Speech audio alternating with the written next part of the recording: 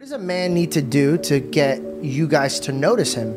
Very simple. We want a man who acts like a man, who's manly, who takes care of things. Leader. I don't need you to kill an alligator with your hands, but I need to feel so feminine around you because you are so masculine that I can turn my brain off because I know you've got it. Yeah. I trust you. I trust your intellect. I trust your character. I trust that I can close my eyes and follow you blindly and I'm going to be happy about where I end up. That's what it's about, and we're all set.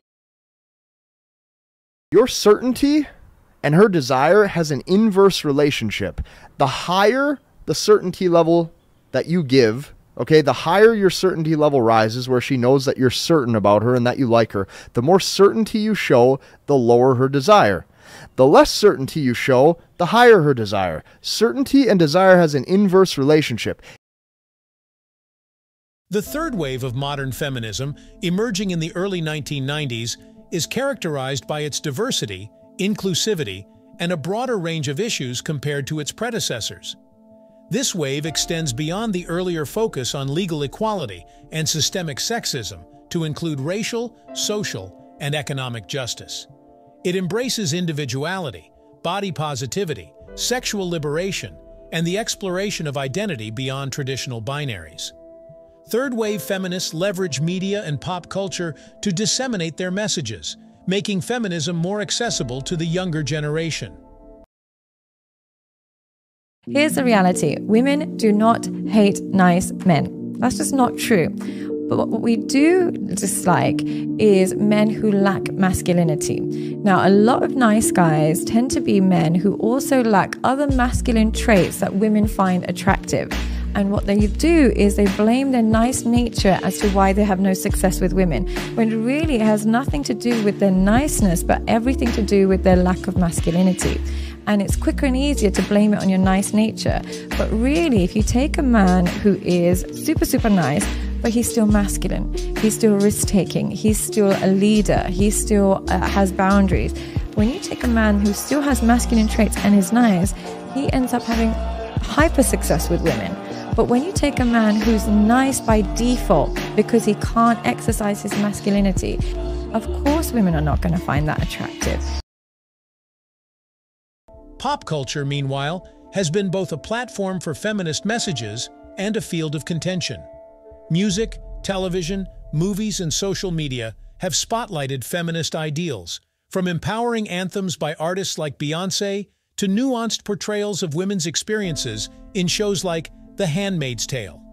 However, the relationship between feminism and pop culture is complex. While pop culture can amplify feminist voices, it also operates within a capitalist framework that can commodify and dilute feminist messages for mass consumption. Critiques of the third wave and its interaction with pop culture often focus on this commodification, arguing that the commercialization of feminist messages may strip them of their radical potential. Others argue that the emphasis on individual empowerment and choice overlooks systemic issues, such as economic inequality and structural racism, that continue to oppress many women.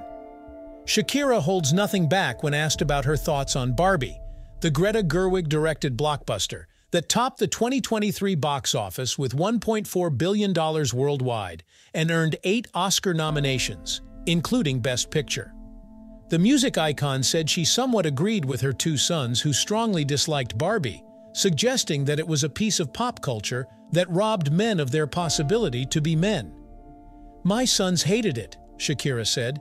"They felt that it was emasculating, and I agree to a certain extent. I'm raising 2 boys. I want me to feel powerful too, while respecting women. I like pop culture when it attempts to empower women without robbing men of their possibility to be men, to also protect and provide. I believe in giving women all the tools and the trust that we can do it all without losing our essence, without losing our femininity. I think that men have a purpose in society, and women have another purpose as well," the singer added. "We complement each other, and that complement should not be lost." "Just because a woman can do it all doesn't mean she should," the interviewer asked. "Why not share the load with people who deserve to carry it, who must carry it as well?" Shakira answered.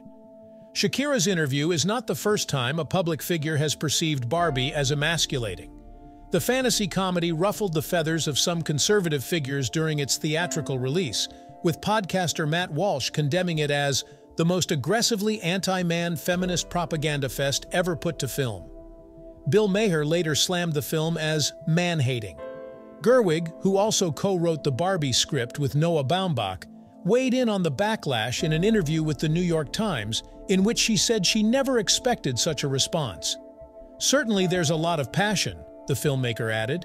"My hope for the movie is that it's an invitation for everybody to be part of the party and let go of the things that aren't necessarily serving us as either women or men. I hope that in all of that passion, if they see it or engage with it, it can give them some of the relief that it gave other people." I don't believe in equality. I believe in equity. And there's a huge difference. What's the difference? Equality is you and me, we're dating. You make $500,000 a year. I make $50,000 a year. We go 50-50 on our rent on our apartment. It's equal. It's not fair. Whereas equity is if you and I are dating, you make $500,000, I make $50,000, and you pay for most of the rent and I pay for my portion. And it is prorated based on how much we make, because it is then a comparable burden on our financial situations. It's the same percentage of your income as it is for me. However, defenders of third-wave feminism and its engagement with pop culture might argue that the movement has expanded the space for women to define themselves on their terms. By challenging traditional norms and embracing diversity, third-wave feminism offers a vision of womanhood that is fluid, multifaceted, and unconstrained by societal expectations. This perspective sees the movement's engagement with pop culture not as a dilution of feminist ideals, but as a necessary evolution to meet the challenges women face today.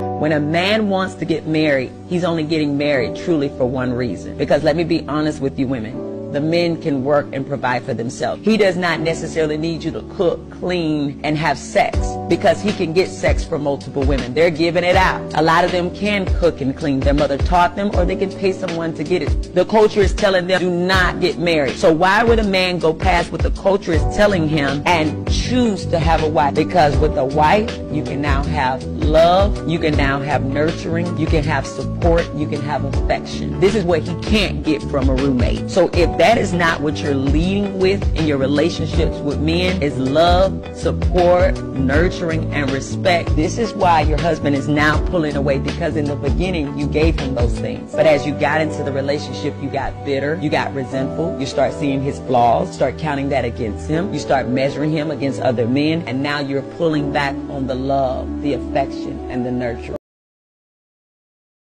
It's crucial to acknowledge the breadth of experiences and perspectives within feminism.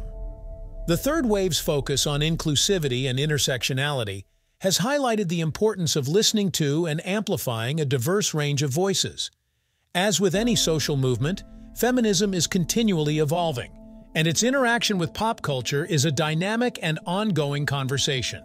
In conclusion, the impact of the third wave of modern feminism and pop culture on the natural essence of women is a multifaceted issue.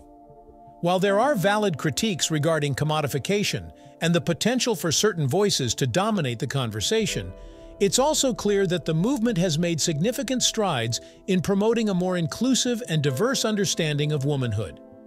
As society progresses, the dialogue between feminism and pop culture will undoubtedly continue, reflecting the changing landscapes of both movements and the ongoing struggle for gender equality. That's all for today on Alpha Male. If you enjoyed the video, please hit the like and subscribe button. Don't forget to turn on notifications. You can support the channel by becoming a member or sending a super chat. Share your thoughts in the comments. See you tomorrow.